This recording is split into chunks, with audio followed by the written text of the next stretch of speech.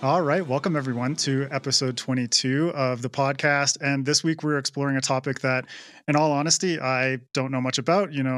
As a straight white guy, there's a lot of stuff I don't understand about queerness and gender in science fiction and fantasy, not through lack of wanting to know, but rather through lack of personal experience. So that's why I'm so thankful to have these guest authors with me today, as they'll help me broaden my mind to better perceive the ways in which queerness, sexuality, gender, and that kind of stuff is represented across the SFF landscape. And upfront, if anything I say comes across as, ignorant or insensitive, I apologize, but please call me out if you feel like something needs to be corrected, countered, that kind of thing. For me, this panel is ultimately about teaching and learning. And I know I want to learn, and I hope everyone listening and watching wants to learn as well. So without further ado, my wonderful panelists, all making their first appearances on the show. First up is C.L. Clark, writer, teacher, adventurer, and thrower of kettlebells. She's the author of The Unbroken, book one in the Magic of the Lost trilogy. She's also an award-winning editor, Nebula Award nominee, and her work has appeared on Tor.com, Uncanny Magazine, and more. So happy to have you here, Sheree. How are you? I'm great. Thank you so much for having me. I love you guys. I'm very, very happy to have you here too. And I'm happy that we're already starting off on a positive note.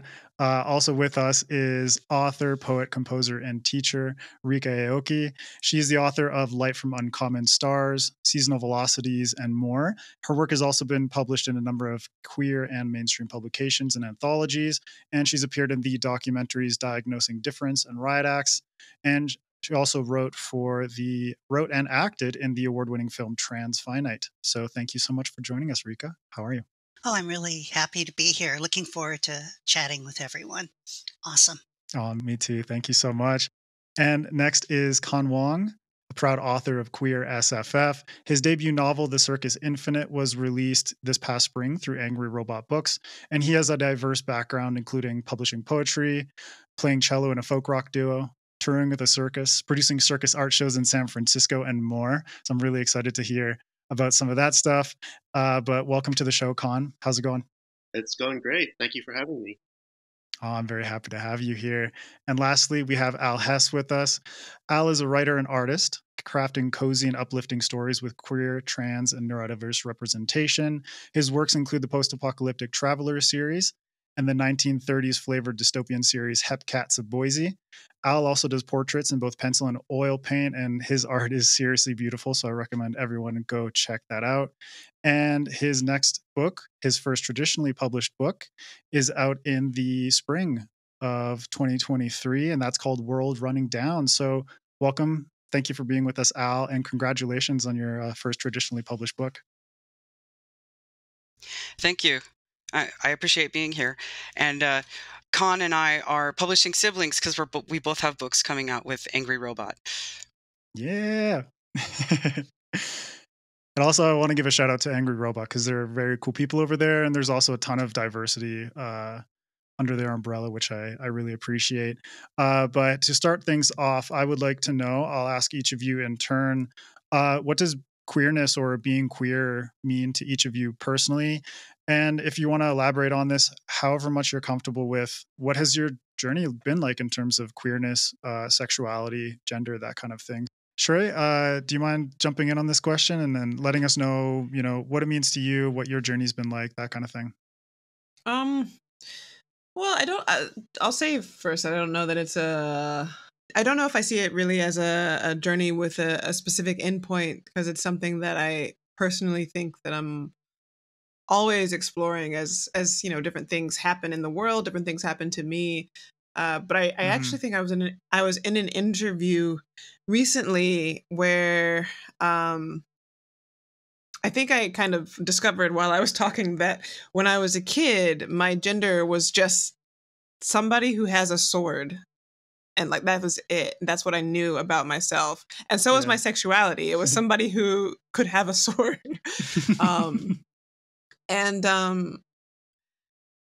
Yeah, actually, it was the Wheel of Time. It was a Wheel of Time podcast, and I think it really cemented itself while I was reading those books. Like, I was reading Wheel of Time, and I was reading Dragonlance.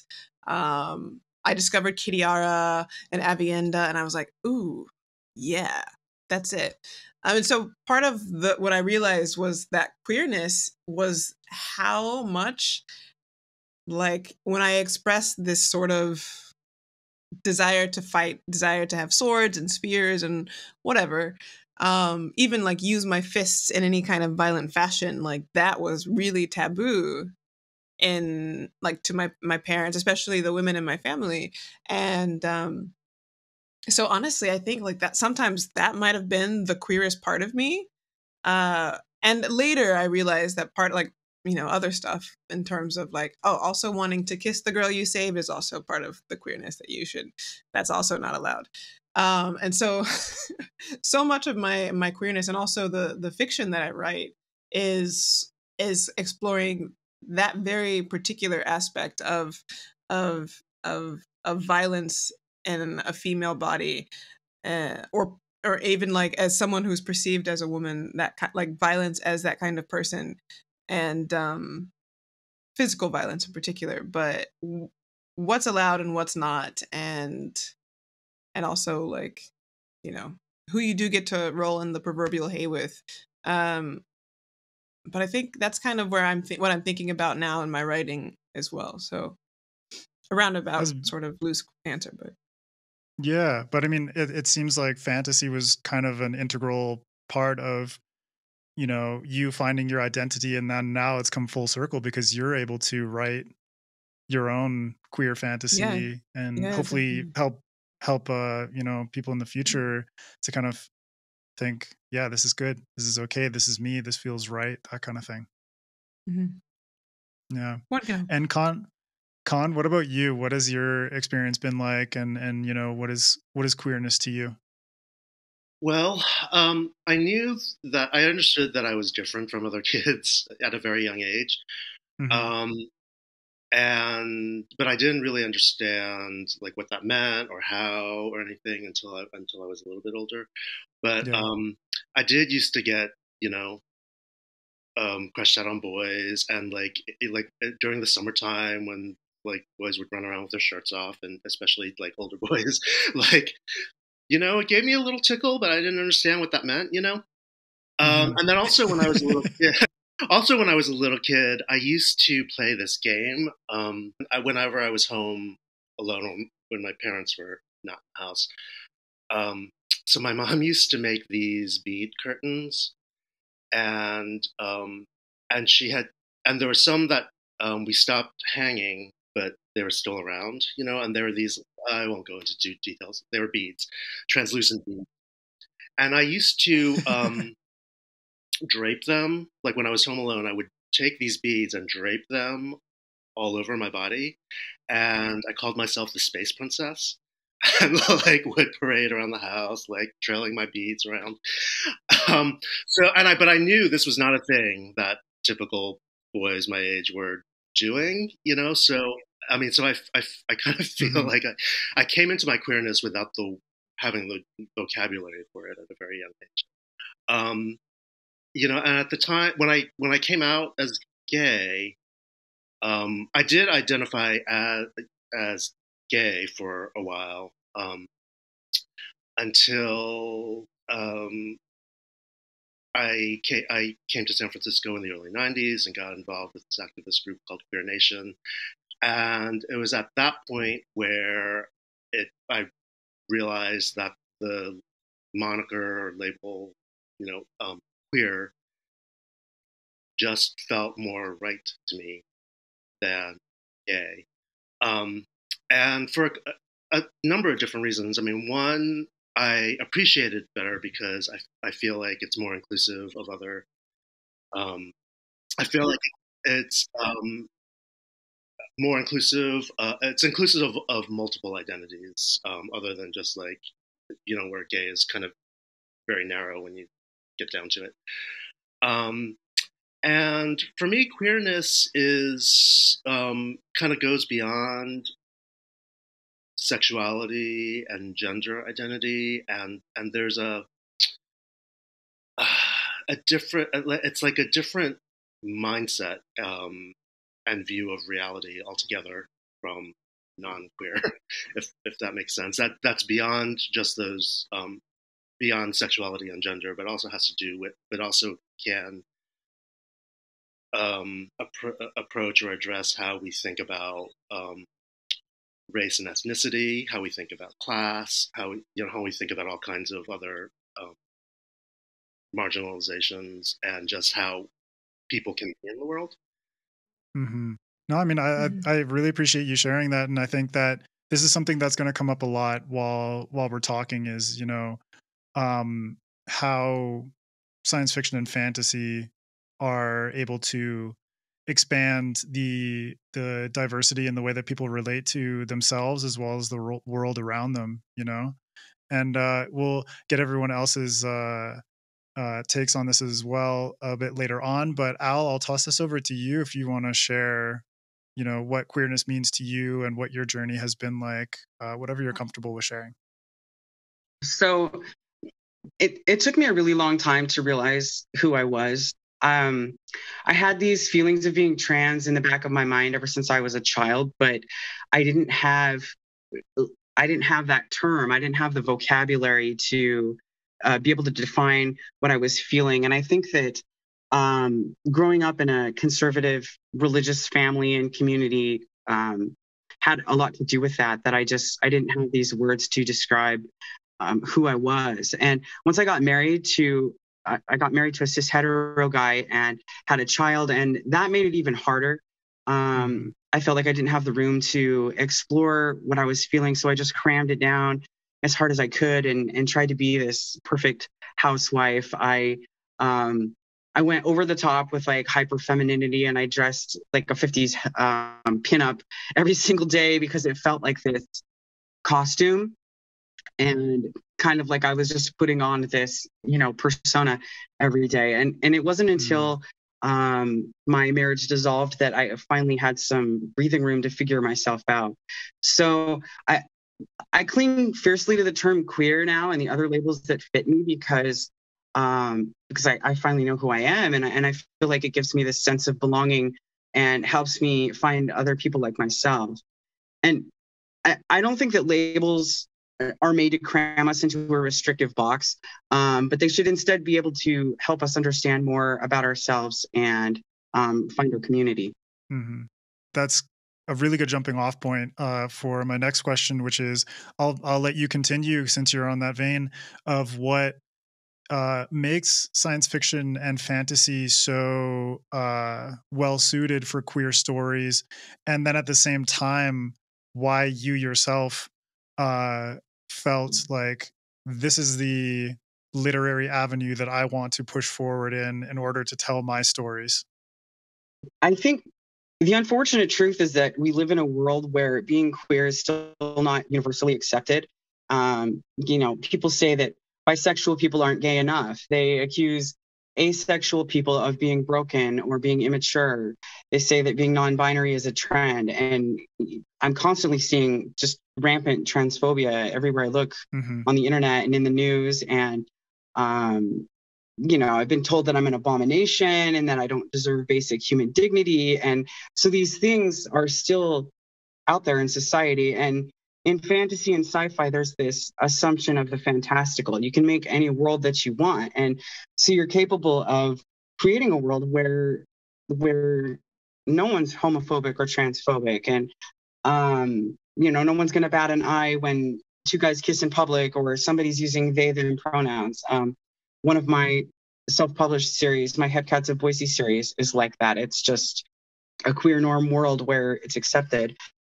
And I think that fantasy and sci-fi are also perfect genres for being able to explore these kinds of concepts in an allegorical sense. So like The Matrix, for example, you're existing in this world where you aren't who you've been led to believe that you are, and knowing the truth about yourself is going to make things infinitely harder for you, but you want to be able to know what that truth is anyway. And I think those kinds of stories might be more palatable for people who are resistant to having like the idea of being queer or other concepts just stated plainly, having it wrapped up more into a story that they can more of a fictional story might be easier for them to digest. Mm-hmm. And I think too that because you have to embody these characters while you're writing, it's really easy to explore yourself that way. And I did a lot of that when I first started writing. In the beginning, I was writing these gay male characters without being able to explain why. And now when I look back on it, it's incredibly obvious what my subconscious was doing. But even so, it wasn't a straightforward path. Mm-hmm. It's taken me a really long time to figure out who I was. And so if you look through my backlist of my books, you can see that progression kind of in my discovering who I am, until I've gotten to the point now where I do feel confident that I know who I am. But I think, we're always discovering ourselves and trying to figure out who we are. Mm-hmm. Yeah. I mean, down the line, we'll get into sort of the SFF community and how these queer stories are evolving and what we'd like to see about their futures. But Con, I'll toss it over to you as well, just to comment on why you feel that science fiction, fantasy are genres that fit well for queer stories, and also, what were the genres that you decided to jump into to tell your own stories? Well, I think mostly, it comes down to that, like the kind of goals of science fiction and fantasy are to imagine other worlds that are not this world that we live in. Mm-hmm. And that's always really just kind of captured my imagination ever since I was a little kid and was, introduced to the Narnia books. So I kind of was indoctrinated pretty young, I think. Go through the wardrobe, Con. Go through the wardrobe. And of course, there was a certain escapism. That was the first draw. Obviously, was the escapism aspect. It may not be obvious for many other people, but for me, that's kind of where it started. But then, as I started reading more, that I encountered these stories that were asking bigger questions, and I saw how these genres could do more than just be mere escapism. So when I started taking writing seriously, I was writing poetry and short stories, but very much in the literary vein, than working in these genres. And it felt, and while there was certainly space to address issues of sexuality and identity, I felt locked into having to approach it in a sort of activist mode.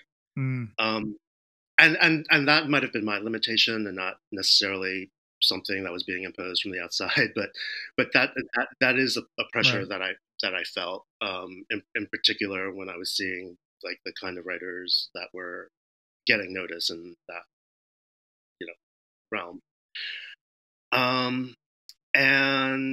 But as a reader, it was sci-fi and fantasy always that were my go-tos. And when I had the kind of breakthrough moment of, maybe I can address these issues in these genres, it was a very freeing experience. So. Yeah, I can imagine just like the freedom that one experiences just through the act of reading, but being able to take your own experiences, with your queerness or your sexuality, expand upon them beyond just a reader, and being able to write down, and use words to figure out like, what does this mean to me? Kind of like, just for me as a writer, like it's this process of sorting through the shit in my head. And so it feels very cathartic in that sense. And I feel like regardless of whatever any individual has gone through, if they identify with science fiction and fantasy as a reader, but then take it to the next level as a writer, there's endless possibilities that you can explore and just use as a mechanism to For figure sure. yourself out, you know. Another element is I like writing queer characters where their queerness is not the point of the story. You know, the story can be about anything, and the characters just happen to be queer, and they exist in a world where queerness just is, and it's not, you know, a huge deal. And I feel like it's a little easier to get away with that when you're writing fantastical worlds. I mean, certainly you could do it. I mean, certainly we're seeing more and more stories that are not set in fantastical worlds that are like that. But I don't know. I mean, so Schitt's Creek is, you know, have been one of my favorite recent series. Love it. So and good. One of the things that I like about it is it does what I'm talking about, where the queerness just is a factor in the world and it's not a thing. But that in itself almost makes it a fantastical world, because as we know, reality is not like that. So that so that's an element of it too. You know, yeah, it's like I'm from Canada, and Schitt's Creek is definitely sort of like a surrealist twist on the country that I grew up in. And Sheree, I'll toss it to you. The same question, if you want to build on what Con and Ryka have been talking about. Yeah, that last comment actually made me think, but I feel like I should go through my entire thought process so I don't just drop you guys into the deep end. Go for it. So my answer to this would probably change in a different interview, but since we already started by talking about how I realized that my gender and sexuality are both like person with sword, I think that's part of what drew me to SFF as a reader and also as a writer. So like, I mean, like one of the bread and butter tropes of the fantasy genre is girl dresses up as boy to go do fighty things. From like stowing away on a ship and becoming a ship's boy to Tamora Pierce's Alana books. It's just so baked into like, I mean, Joan of Arc, going back all the way to that, which like that narrative could also be considered a fantasy. And so that's a big part of it, this exploration of stealing masculine strength and power. But fantasy itself is also an exploration of masculine strength and power, because you have man hero goes to get some power and either comes back with it a king or is destroyed by it or some sort of variation on it, demonstrates power by conquering other people, by stealing magic from other people, all of that kind of stuff. And what power does in whose hands, and who is the noble and righteous one and who is not. And so I think that's a question that I've always been really interested in. And like, as I got older, I just became more and more dissatisfied with the narrative. So like dissatisfied with the fact that so often the girl who dresses up as a boy accidentally makes some poor hapless girl fall in love with them, eventually has to reverse that and go back into the real world. Like the story ends when she goes back into the real world as a proper woman in a dress, maybe occasionally goes off to be a general and then goes back home. Like there's an end, almost like putting on the men's clothes is going into a portal world. Like it's going into Narnia, and then you take that off. You come out of the closet and take off the men's clothing. And so there was that, and that's kind of what I wanted to write. I wanted to write my version of what these stories could be, something that satisfied me more in terms of who had the power, what was done with it, and also like what you had to look like to have this power. And I mean, part of it is also exploring just like, what does our idea of masculine power entail? And like this physical might and strength, and why is it masculine, and why is it violent? What other ways could it be used, like actual physical strength? How can it help, and not just harm? And I think part of it, like, to go back all the way back to exploring things in maybe like a different genre, I think at some point I probably will. I was joking about having a rugby novel inside me that I need to write one day. That's and awesome. I think that is but I think that's a similar thing. It's exploring this masculine realm of physical strength that is typically forbidden from people presumed women. And so I think I'll do it one day. It's just that fantasy has just like the plots come more readily to me. And I think dragons are cool and stuff. But yeah, there's just something that I wasn't allowed to have, but it felt right, and I could explore it really well in fantasy. Mm-hmm. I like what you said about the, a lot of fantasy where it's like there's this sort of coming out of the closet reversal where it's like, the girl who wants to wear boys' clothes or what have you. But then there's always the regression and the reversal back to the sort of status quo kind of thing. And I think that's something that right now so much fantasy and science fiction is doing a good job of saying, fuck you to that status quo and letting the reversal happen, but allowing a new status quo to develop itself over the course of the story until it finally reaches its end. And that is what is established as something that is counter to what came before. It's like, yeah, I'm not walking back into the closet. Like, I'm okay out here. I've gone through my hero's journey or my heroine's journey or whatever kind of journey you had to get through to reach that end point, but not necessarily like a reversal is met with a reversal and we're back to square one. And what the fuck was the point of the story in the first place kind of thing, I'm really enjoying that particular state of things. Like right now I'm reading Spear by Nicola Griffith, and it's everything I would have died for as a kid. There's this character who is, for all intents and purposes, a woman, but she has put on her men's night clothes, and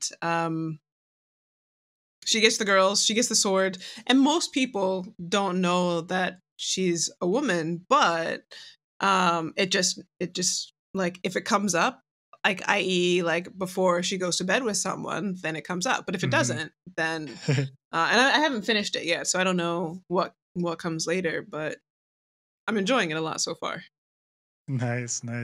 Al, I'll toss this back to you, kind of building on what Sheree was talking about in terms of, in your stories, how do you approach something like queerness or sexuality or gender through the lens perspective of something like world building or characters or plot?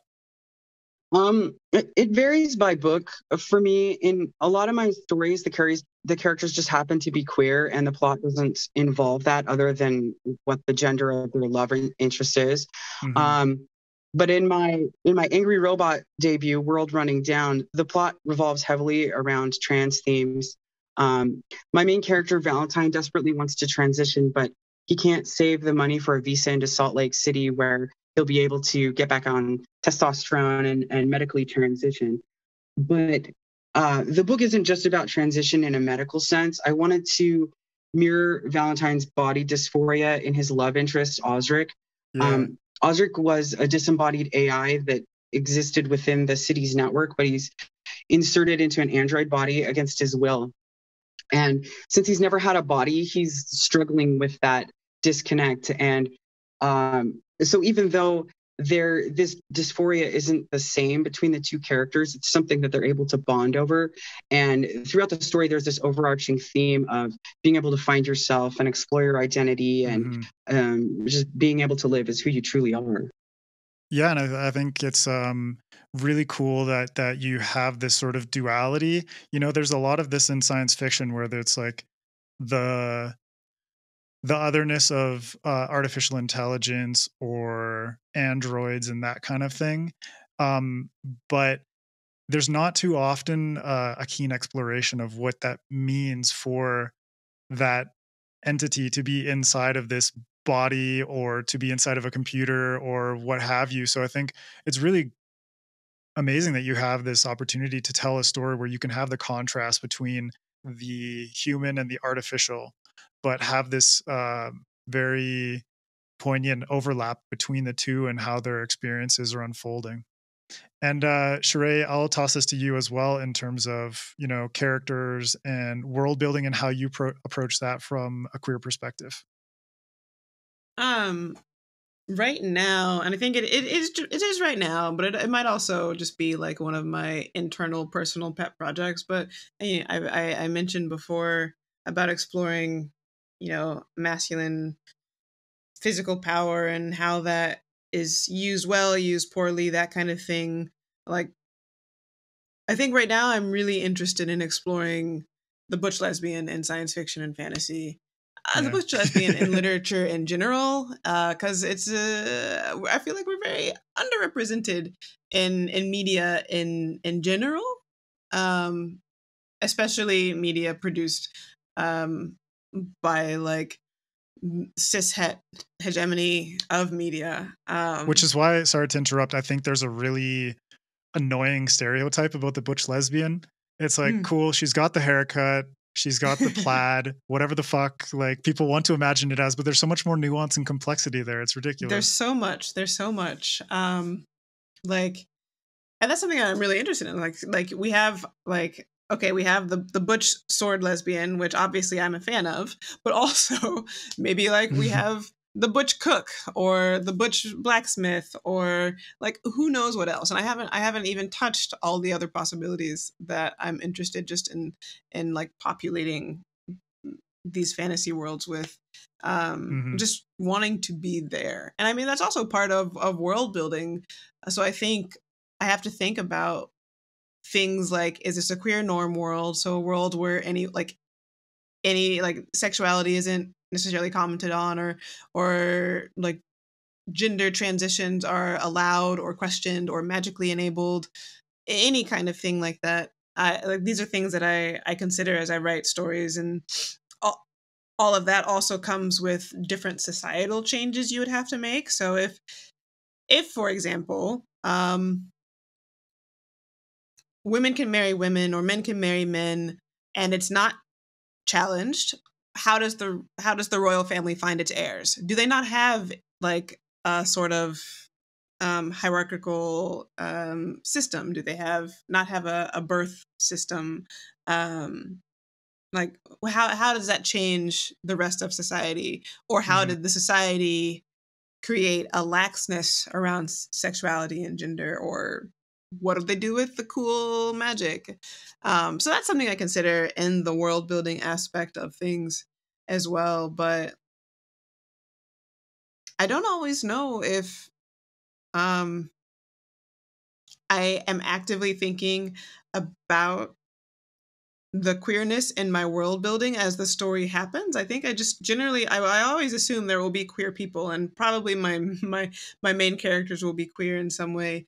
It's just a matter of what kind of story I realize I'm writing and what cool magic, like I said, I have decided exists. And then we kind of build the rest of the world around it. And at some point, I think like a lot of people enjoy the idea of a queer norm world because it does offer an escape from the stuff we have to deal with in the real world. But sometimes I actually just really want to explore a character of someone who had to grow up realizing that she was going to get in trouble for dressing this way, but she had to do it anyway. And that she was going to get in trouble for stealing a sword and going to the boy sword classes, but she had to do it anyway. Just because that is also something that I had to deal with, and I would like to explore it, not just necessarily not explore it because it hews too close to real lived experiences and pain and stuff like that. But yeah, it's an ongoing question. I would look forward to answering this again in like 5 years. And by the sounds of it, it's like a bit subconscious in a way. It's like this is your lived experience, and it probably happens for you, Al, and Ryka as well. I think is Con here? No, I think he's dropped out. Yeah. That so much of what your storytelling is like your conscious mind as a writer, but your subconscious mind as a human being are sort of intertwining in this way where, like I said earlier, the process is one of figuring out your ideas, figuring out how you think about these things. And Sheree, for you, it's like some of your characters, it's like, yeah, probably your protagonist is going to be queer because that just feels subconsciously right to you. You know what I mean? And it's not something that you have to just like beat over the head of the reader or yourself as a writer. It's like, this is what's natural to me. And this is what's natural for the story. And you're just going to let it ride out in a way that feels true. You know what I mean? Mm-hmm. Definitely. And Con, I'll toss this to you as well in terms of how you approach your queerness or the queerness of your characters or your world building during your writing process. It really varies story by story. My debut, The Circus Infinite, was very intentionally queer. Everybody was just going to be casually whatever sexuality, multiple gender identities. Like it was just, I knew that from the outset. Because it's set on a pleasure moon and it's set in a circus, and it just a very bohemian milieu. Mm-hmm. And to me, it would have been weird to not have queer people in such a setting. Yeah. But like but the project I'm working on now is really very different. And it's actually something I have to say. It's a question I'm wrestling with right now because I'm feeling like I want to queer it up, but I'm not exactly sure how to. I'm not exactly sure how. Yeah. I don't want to do it in a way that's, gratuitous or, just because. But yeah, it's a question that's very up for me right now. Yeah. It's like, as I was mentioning earlier, it's very natural. It's like whatever the process is for this book, it has to feel natural to the story that you want to tell. And it's like, yeah, you got to do what feels natural to the story, to your characters. And like, if he wants to queer it up and add more queerness to his narrative, but he's not really sure how, it's like, perhaps that's a matter of just going through the drafting process and letting it play out. Sheree, do you want to get in on this? I kind of agree, or maybe it's not so much that I agree, but I ran into a similar thing. I am not especially writing for cis white men with this story, as many folks who have read this who have read The Unbroken will understand. But it is gratifying to see that the story is good enough to get the people who are like very much like in trouble in the story. Like I had one straight guy friend be like, actually he wasn't a friend and he was a little butthurt about it, but whatever. He was like, there aren't really any like good guys, like good men in your story. And I was like, oh, I didn't notice. Wait, no, look at this one. And then he was like, well, he dies. I was like, well, oops. Anyway, moving along. And so to have a readership that was not so bothered by that and still came for the story was surprising and cool. That's an important thing when it comes to just storytelling in general, but also characters is like, if you're a straight white guy or if you're just a straight guy or whatever, and you're reading a story and being like, where are all the straight guys? or like the one who's there dies or whatever. It's like, that's kind of defeating the purpose of this. This, for me, reading is an empathy building exercise. And for me to be able to put myself into the shoes of another person and understand like what their experience might be like as a human being, you know, or in the case of like, you know, a robot who, or an android who's feeling, you know, like they're in the wrong body or something like that. It's like, I can also empathize with that. It doesn't necessarily have to be human. It can also be an alien, what have you. But reading for me is very much about empathy. And so it doesn't matter if the character is exactly me. It's like, I get enough personal representation out in the world as a straight white guy as it is, that I can read a story and it doesn't matter who the character is, so long as the writer has crafted something that for me is empathetic. And I guess that's the weird paradox of being human, that it's sometimes it's easier for us to deal with otherness, or just like whatever it is. It's like some kind of otherness that is beyond human, and it's easier for us to connect with that than it is to connect with an actual human being who might have a way of life or a sexuality or, you know, what have you, even skin color, all that kind of stuff. I think so. Even though they're human being, it's so much easier for us to identify with like something that is even farther beyond other, that we can sort of use it as an avatar as opposed to something that is much more similar to Absolutely. us. I was just thinking that that's exactly it, because the fake thing will not technically challenge you because it's not real. You don't have to actually change your belief system or, heavens forbid, admit that you were wrong if the thing is not real.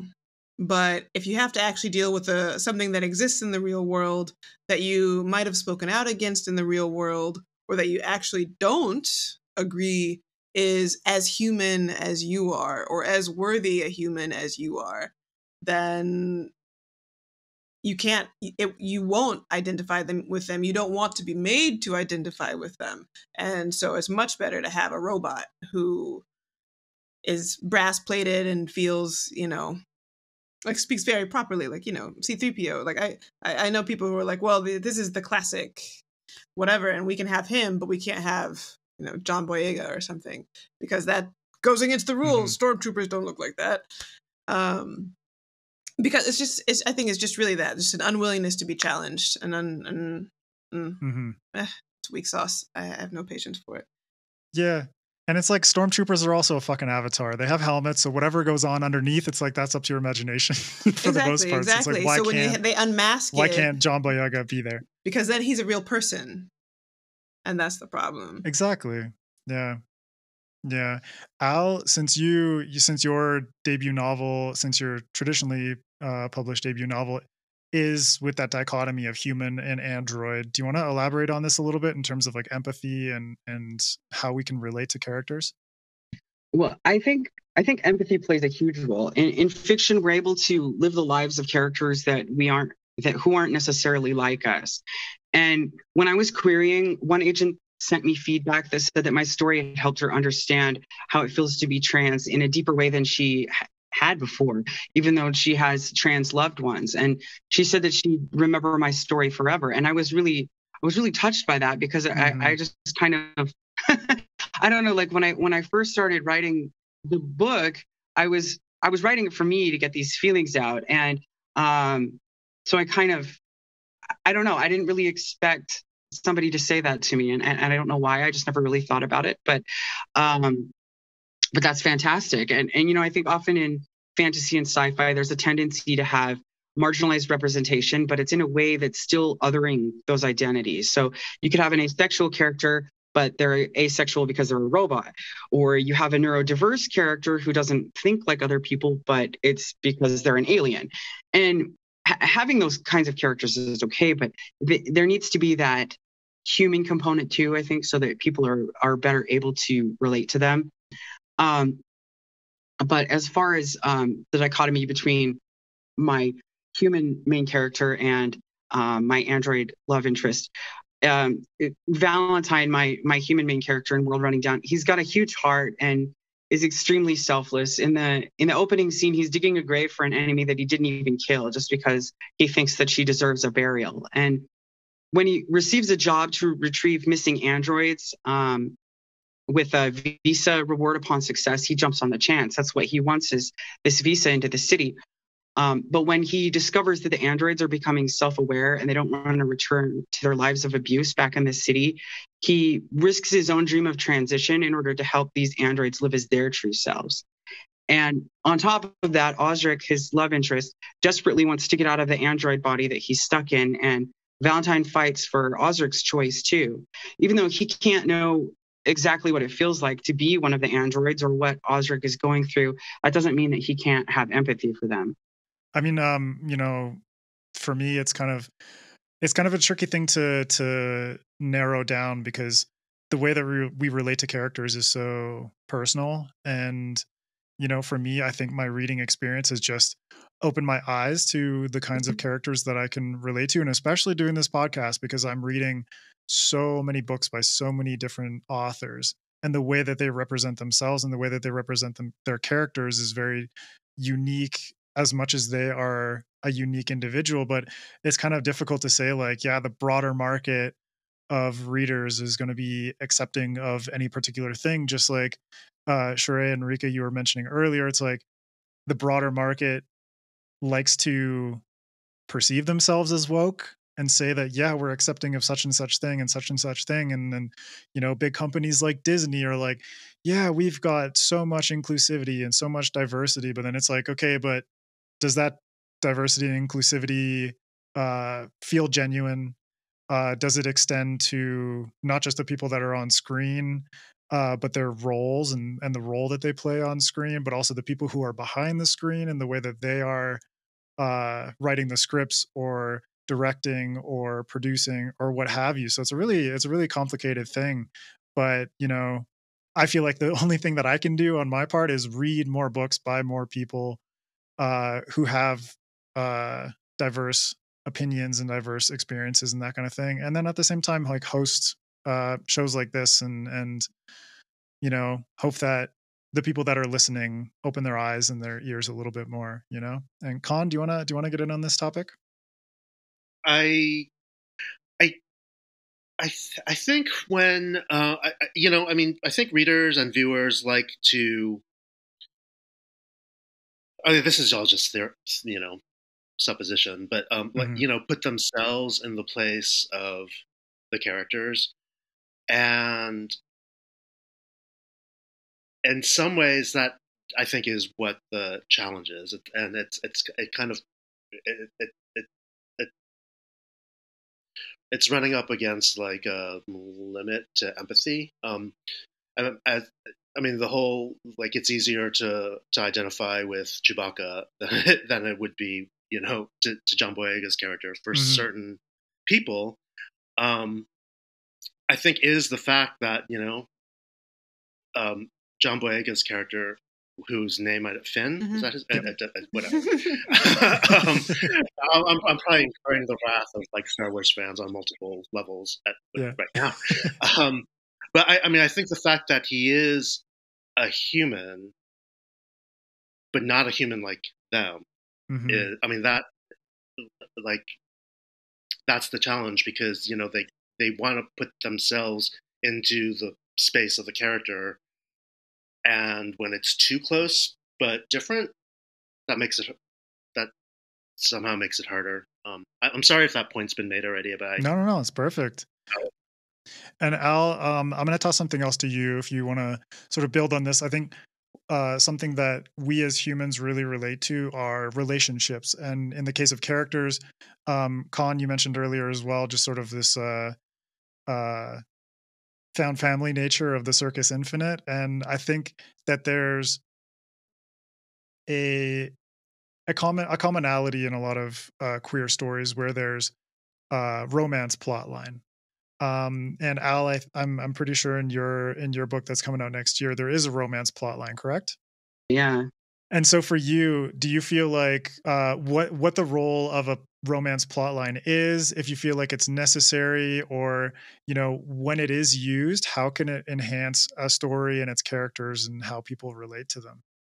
So I don't think that romance is necessary for a queer story. You can have a queer story with just these people going through the world, living their lives, because I feel like,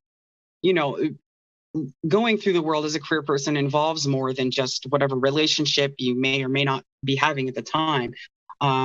Just because of the way you are, your worldview is different and the way you're treated is different. Mm-hmm. That being said, my books almost always have romance because it's my favorite part to write. But it seems like the romances usually just kind of happen organically. I don't do a lot of outlining and that sort of thing when I'm writing, and I just kind of I let the characters' personalities kind of evolve, and I feel out who they are, and then kind of figure out how to either increase the tension or figure out different things that they can find in common between them based on their personalities. But since I've written, this is not the first time I've written a human and AI romance. So I think that having that experience behind me, I kind of was able to build upon that in this next book, things that I enjoyed writing about, exploring AI humanity and the things that they have in common and the things that are different between them is something that I really enjoy writing about. It's been a way for me to safely explore my own identity and sexuality, and I think that it helps readers do that too. There's people out there who might not be out of the closet yet, or who are still trying to figure themselves out, and with the romance present, it might resonate something, within them in a way that they didn't expect. And I think from a craft point of view, the love interest can be the perfect foil for the protagonist. They can support the protagonist, or they can challenge them in ways in order to help them move forward with their character arc. Yeah, I completely agree. And Sheree, I know you're a big fan of a good romance. So what's your take on that? Well, like Al, I just like it. But in particular, I like the messed up ones. I like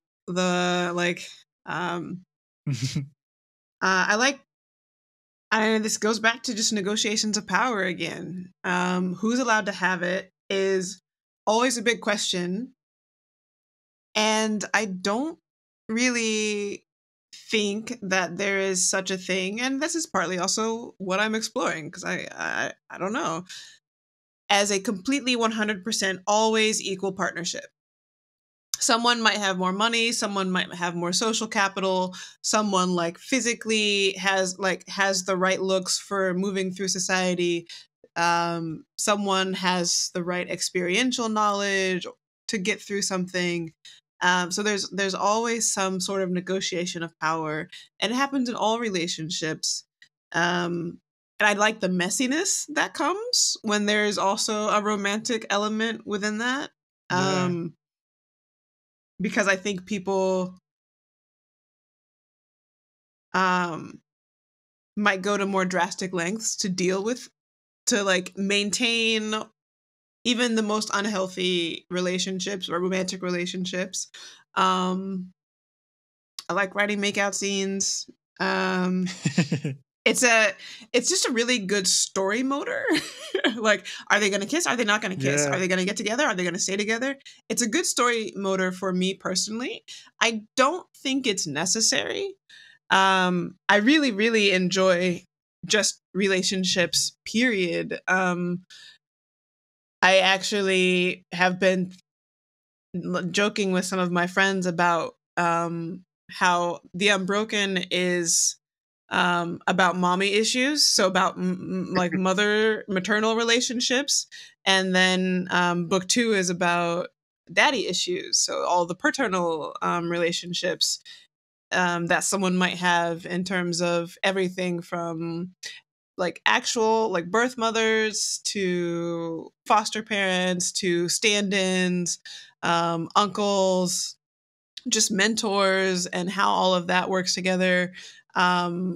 best friends who are not best friends anymore, because those friendships, like a close friendship can be like they know all of your secrets, even more secrets than a romantic partner might. So if they're mad at you, like, ooh, that could be dangerous. So I think Saucy. exactly. So I think I'm really just interested in messy relationships and the power dynamics within them. And if they, get mad enough to make out about it, all the better to me personally. But there is a value in there is a value in exploring non-romantic relationships as well. And also just I just have angry makeout scene. Yeah. But thinking of this in a queer context, I mean, so many queer relationships are friendships, because we need people to help us get out of situations, to give us a home where we might not have had them. And yeah, there is the very queer sensation of do I want to be you? Do I want to bone you? I don't know yet. So we should bone, figure it out. Oh no, we're better just as friends. And then you go off and save the world together. But just all of the possible permutations of relationships I'm interested in. Yeah. Oh, I love that. Con, do you want to get in here in terms of, relationships in general, romance, that kind of stuff? Sure. So for me, the primary relationships that I want to kind of really center is is really community. And I mean, so in the Circus Infinite, there is a romantic relationship that is key to the story, but that's not actually typical for my writing. And it kind of just surprised me that it happened. But I think that chosen family is a very common trope for queer stories. I think because it's so common in the lived experience of queer people, and expanding beyond the concept of chosen family a bit is the idea of community. And I feel like the whole idea of community is very devalued in our culture right now, particularly in U.S. society. I feel like a lot of community for a lot of people revolves around their religion and churches, and that might be part of the problem of what we're facing in terms of all the anti-trans and anti-LGBT stuff that's happening right now. Is that the anti side has really strong community identifications and gathering spaces with churches and stuff. And on the more progressive and left side, it feels very fractured. And it's not unified, in the same way. I mean, so that's one thread. And then just in terms of life in cities, you find your group of people and you stick with your group of people, and that helps you, make you feel, at home. But I can walk out my apartment and there'll be people from nearby apartment buildings on the street, and I have no idea who they are, and I'm not sure where exactly I'm going with this. I just feel like in general we've lost a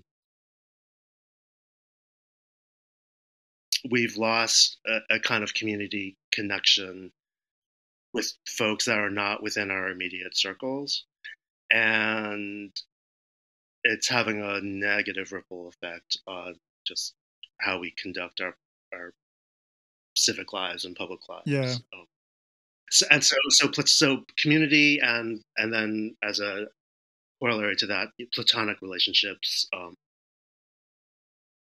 I think are like really up for me, and where I'm trying to figure out how to work those into my narratives. Yeah, and on that note, I think science fiction and fantasy, just as a form of entertainment for people, as a form of work or creativity, what have you, this is kind of like this strange like leapfrog community where it's like no matter where you are in the world, we can connect like this and talk with each other and um not have to worry about distance, but still be able to connect based on the foundation of science fiction and fantasy and our shared love for that. Despite the fact that, you might not know your neighbors or what have you, like communities are really a really tricky thing. And Ryka, do you wanna get in on this topic of romance, friendships, community, that kind of thing? Yeah, I'm going to answer this in a way that I don't usually answer because Okay. I still can't get the idea of Sheree's butch blacksmiths out of my mind. It's like, oh my God, I want to read that. Give me Uh, a few years. I think that I would love to. As a writer, I have a hard time writing romance because there's a lot of uh, internalized transphobia, seeing oneself as an object of desire. You see a lot of the romances, being trans is always a secret or will break a Hmm. relationship, or it becomes the focus of a relationship and then it lapses into kink and not into Yeah. romance. And I don't really feel like being somebody else's fetish unless they're paying me well for it. But the idea of just having romance, hot sex and romance and being able to lose yourself into the heat of the story. That's something that I would love to see, where I would love to go out with the butch and knew exactly what to do with a trans woman. Had the experience, knew what it was. We were good, and I don't have to explain, because when you start explaining, that just kills your buzz. And I think I would like to see stories like that where and this is just me speaking selfishly as a trans woman of color, um, where you could have just a flat romance with no explanation, a lot of good hot and bothered stuff, sex and drama and angry sex and makeup sex and and things like that I think a lot of cis readers take for granted, even queer ones, that you can find lovers who know how your plumbing works, or know how your identity works. Oh, no, no, no. I'm going to go a little bit TMI here, but I've had people say, oh, I know how to suck a cock. I've sucked a guy's cock before. And it's like, ouch, that really hurts. Different hormones, Yeah. body, different. No, not same.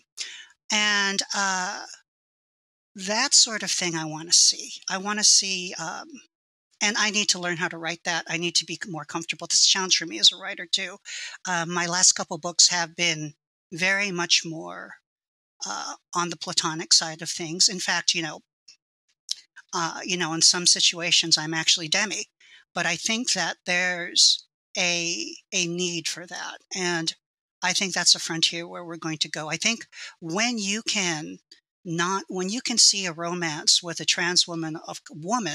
black trans woman of color, and not think trans woman of color, but think hot, I think we've gotten there. And I'm not sure.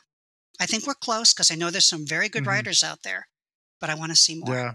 Well, that's actually really perfect because I wanted to ask each of you, what are you most impressed by or thankful for in terms of the current representations of queerness, gender, sexuality, that kind of thing within the SFF community? So, Sheree, I'll toss that to you. um I think one thing I'm grateful for is just that there is enough queer literature these days, even in like my particular like primary interest of like sapphic literature. There's so much of it that I can be like, that one actually doesn't sound good to me. I'm not going to read it. I am no longer so starved for media that I'll take anything. I can be pickier with stuff. But more specifically, at the Sapphic buffet. Exactly. It's a Sapphic. Well,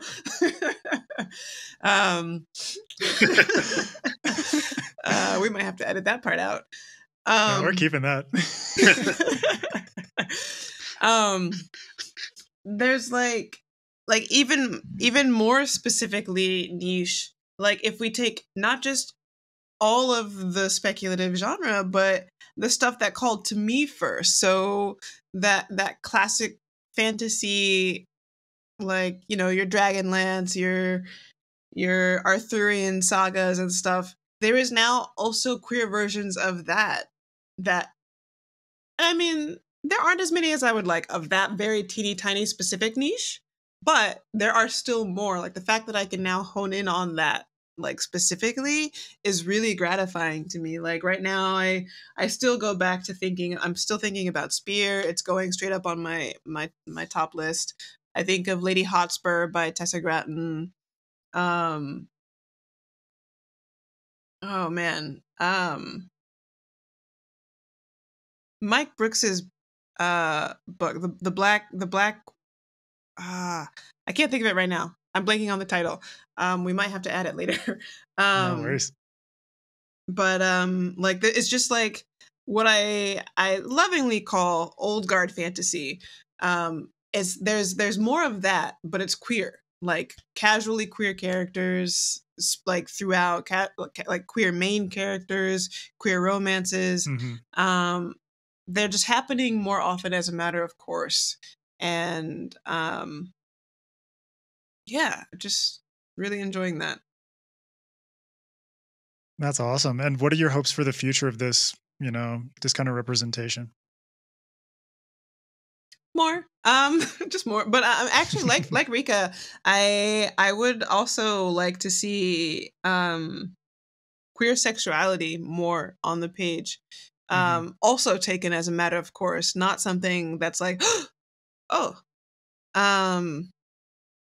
like things from I was talking on Twitter with a friend about this, just like the idea of strap-ons in fantasy sex, like feasibly that could happen. If we could have dragons, we could have strap-ons. Like it's not hard to invent because they were invented in our world in the past. So just not in every book. I don't think it's a necessity for every story or even every romance, but just for there to be more examples, more takes on queer sexuality and fantasy.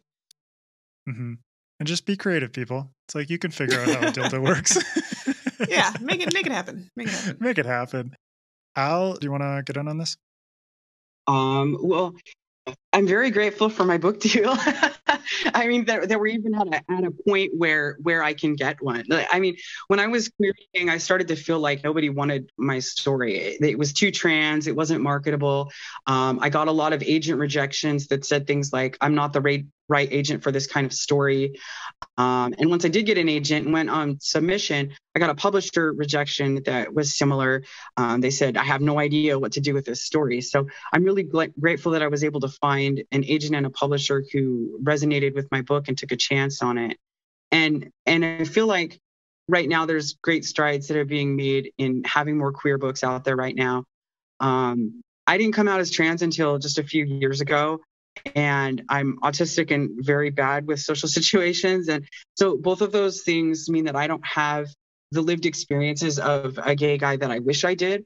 So being able to find those characters in books that are out there and available right now that I can identify with, whether it's queer cis men or trans men, is really important to me. So I'm glad that those books are out there. Yeah. And what are your hopes for the future of this, you know, this kind of representation? I hope to see a lot more of it. I think that things are improving, but at the same time, I still hear a lot of stories where marginalized authors are lamenting that, this publisher already has one Chinese fantasy this year. They already have one trans book or whatever. And it's like they don't want to or can't make room for more marginalized voices. And I think that's improving, and I hope that there's a lot more space for queer rep and other marginalized people of all kinds in the future. Mm-hmm. Con, what about you? What are you most impressed by or thankful for in terms of current representations? And then what would you like to see in the future? Well, I kind of feel like we're in a kind of sort of a golden age right now for queer speculative fiction. And I am grateful for how many stories are being published now, and the diversity of the stories. And, the different approaches, the different kinds of relationships, all the different various identities and intersectionalities that that are presented. And I feel very grateful to be debuting at this time. Like my teenage nerd self, like the breadth of the material that's being published now is, a dream. I as a 16-year-old nerd, I could not have imagined this. So in a lot of ways, it's kind of mind blowing. As far as for future, I just want to see more. I don't know that I have much different to add than what Trey just said. Just more. And ultimately, I think what I would love to see is for these kinds of stories to not really be notable. I mean, and they're just out there, and it's one of the many approaches that sci-fi and fantasy can take, and one of the many viewpoints that are out there. But it's not necessarily something to make note of, or Yeah, like it just feels naturally part of what we're reading. Yeah, exactly. Sure, go for it. Mm-hmm. I was just gonna say I did think of something to add. Just also thinking a little bit demographically.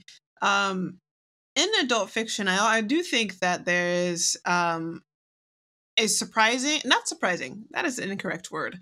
But a very noticeable gap that of like Black queer male leads. And I don't think that, like, I've never like actually just tallied them up, but when I think through my little mental Rolodex, that is something that I think is missing. That's a good point. And someone can correct me if I'm wrong, but I think that's something. It's definitely something I don't want to have to think that this is missing. So I just want to just know there is an abundance. So let's add that to the future as well. And if anyone here knows that there's an abundance, or if anyone listening, just put in the comments. It's like, yeah, sure, there is an abundance, so you're all good. And then just list it out for me because I want it. Yeah, just like a huge fucking list. Just go for it. And Ryka, what about you in terms of what you're thankful for, impressed by right now?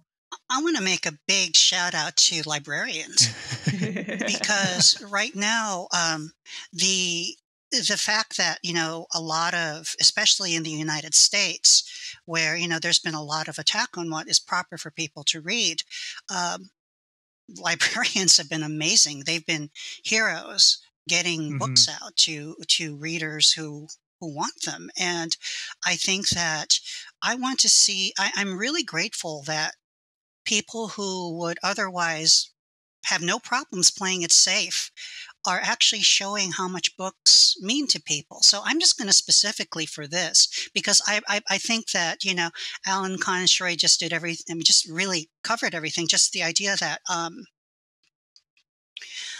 librarians do a very, very good job, and they need to be thought of as real heroes. Now, in the future, what I think I would what I would like to see is I would like to, and what I'm grateful for and what I'm looking for and hoping for are, librarians and editors and readers understanding that there's still a lot of hatred that is directed, and there's still a lot of threats towards writers of color and queer writers that are out there. I've heard stories. I've been the victim of some, and these things happen. And a lot of times you'll never hear about those things in an interview because we kind of just go, well, maybe that's just the way it is, but it doesn't have to be. So what I am one of the times that I'm asking something of readers, usually I'm just thanking, but one thing that I would ask is continue to understand that every time you see a queer writer or a writer of color or out there telling a story that you're not used to, there was probably some sort of struggle to get there. And how do you make it easy? If you like that story, how do you keep making those stories possible? How do you make it easier? How do you exert agency over your fandom and your community? I think there's a lot of room for that. I love what I've already seen, and I'd love to see more because there's a lot of great people reading science fiction fantasy out there right now. Yeah, I completely agree. And shout out to all the librarians out there. My librarian in elementary school was awesome. She got me into all kinds of like fantasy. It's like she introduced me to Lemony Snicket, Series of Unfortunate Events, Aww. so much cool stuff. It's like, shout out to Ms. Brierson. She was fucking awesome. And yeah, completely agree that, from the part of readers and from the part of, there's so many different links in the chain of books being written, edited, published, read, all that kind of stuff. But I think, Ryka, what you just mentioned is good. It's like, understand the context behind how this thing came to be.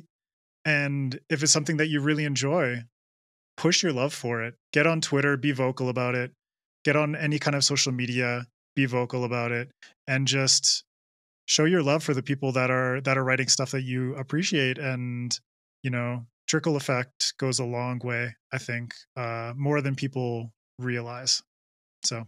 Yeah, and this is a really special community. Science fiction, fantasy fandom. There's so much there are so many people doing amazing things. It's a very active community. And so if any community can do it, it's this one. Yeah, I completely agree. And there's something I just wanted to touch on really quickly. Excuse me. I'm not sure if any of you have any personal experience with it, but sensitivity readers. So we've mentioned, the different people that are involved in the process of getting a book to publication and in people's hands. But have any of you had any experience with sensitivity readers? And if so, what value do you feel that they play in the community? And how are they for authors versus, readers, that kind of thing? Does anyone have any input on that? I can go if nobody. Yeah, go for it, Ryka. Yeah. I dig sensitivity readers. Flight from Uncommon Stars, they asked, would you like to have this thing sensitivity read? And at first I'm going, I've got a lot of art. And then I stopped myself going, no, I have a lot of blind spots too. And let's go through it. And my editor and I, we went through and we caught a few things. And the point of a sensitivity reader, too, I think we're not going to catch everything. Where mistakes will be made because that's just the nature of being human. But I think if I was in good faith just trying, having a sensitivity reader looking at my work. Now, a sensitivity reader, my editor saying their word is not gospel. They're giving you ideas to think about. But I think being open to that just is really helped me understand, the power of having a book out and the good it can do, but also some of the damage it can do through some sort of careless wording and things like that. The other thing that I really love about sensitivity readers is I got to have a non-binary Latina queer person get paid to read my book, as a sensitivity reader. And if I can take money from one of the big four presses and give it to another queer person of color in my community, oh, you're darn right I'm going to do that. I think people should demand 5, 6, sensitivity readers if that means money gets put into our communities. Yeah. So, I just think it's they're not the final word on things. They're just trying to help you. Yeah. And if you're going and you're doing it, this is not a place to be proud. This is a place to learn. Mm-hmm. Yeah. Has anyone else had any experience with sensitivity readers, or at least like what your perception of them is within the writing community? I think that sensitivity readers are important no matter what genre of book you're writing. I haven't used them in the past, but I think about some of the first books that I wrote, and I mean, I was still learning back then. We're always improving, and now that I think back on them, there's some rep in there that I probably could have used a sensitivity reader for, because I definitely don't want to get the rap wrong, and I think that if you have a prominent character who isn't like you, you want to make sure that what you're writing isn't harmful. You might have the best of intentions, but if you get it wrong, it can still hurt people. And we're only our own person, and there's experiences and cultures out there that we're never going to get right without the input of someone else who's actually lived it. So you don't want to have it be inaccurate or a cliche. That would be worse than whether it, if it wasn't even there at all. I have a book that I'm working on right now that I would like to get a sensitivity reader for, probably in the future. And it's not something that I am focused on in the moment, but I do have that in my mind for something that I probably need later on. As far as authors versus readers, ultimately authors have a duty to get the rep right for the reader. So I think a sensitivity reader might be there to help the author, but it's in consideration of the people who are going to read the book and see that representation. Yeah, I completely agree. Just to bring the panel to a close, I would like each of you to recommend a contemporary book that reflects the possibilities of how queerness can be portrayed in sci-fi and fantasy. So a recommendation that you feel is, indicative of where we're at right now, and can show what the future of queer and gender related sci-fi and fantasy can be. So Sheree, I'll toss it to you. Well, I'm gonna take the softball there, and I'll just go ahead and recommend Sphere by Nicola Griffith, which is not exactly an Arthurian retelling in the sense that it's about Arthur, but it is about one of his knights.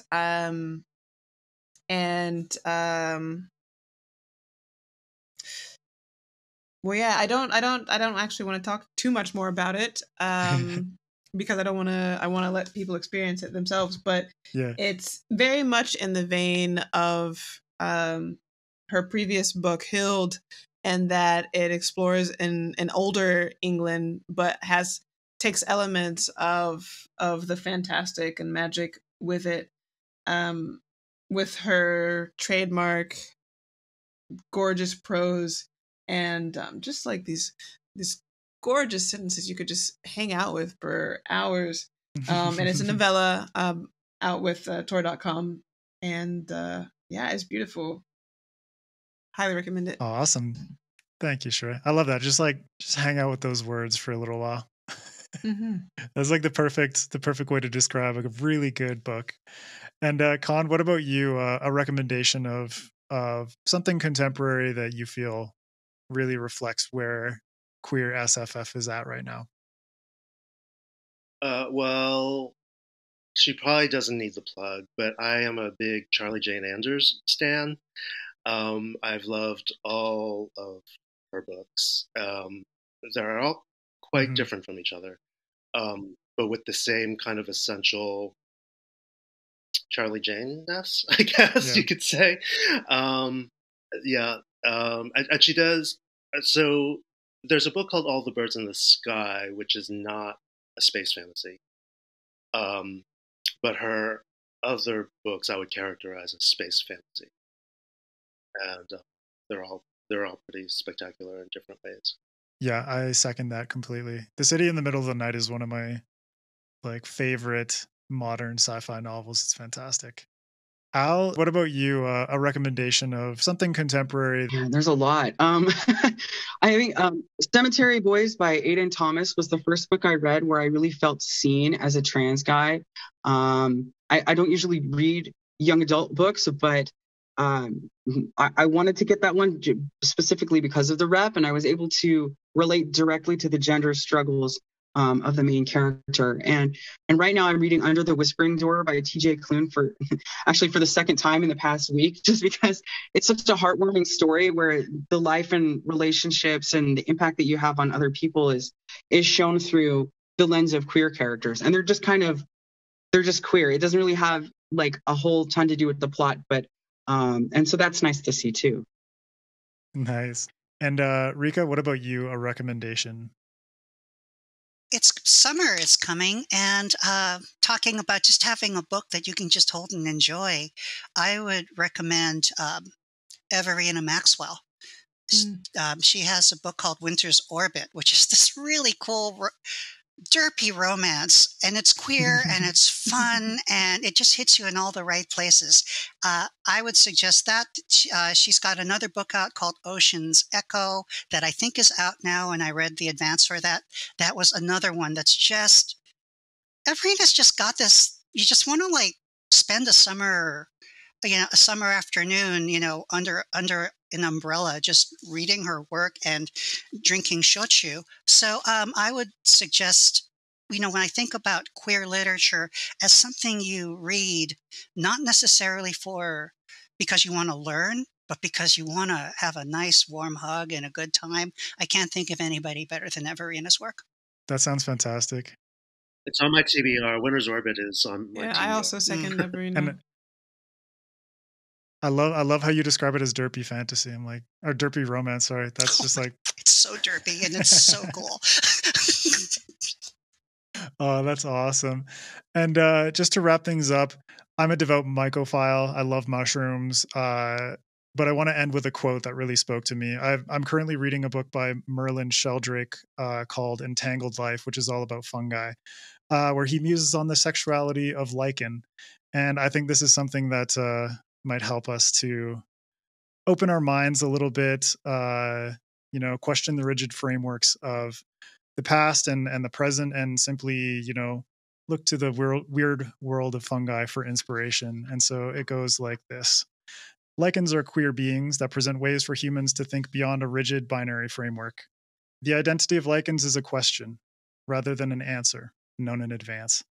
And so I will end things on that and just say I'm really, really thankful to all of you for joining me today. And it means so much that you came onto the show, shared your experiences, experiences that are very personal to you. And I really appreciate it. And I learned a lot. So thank you so much. And if you could please let viewers and listeners know where they can find you on social media. I'll start with you, Sheree. You can find me at clclarkwrites.com as my website. And also for Twitter, it's at C_L_CLARK.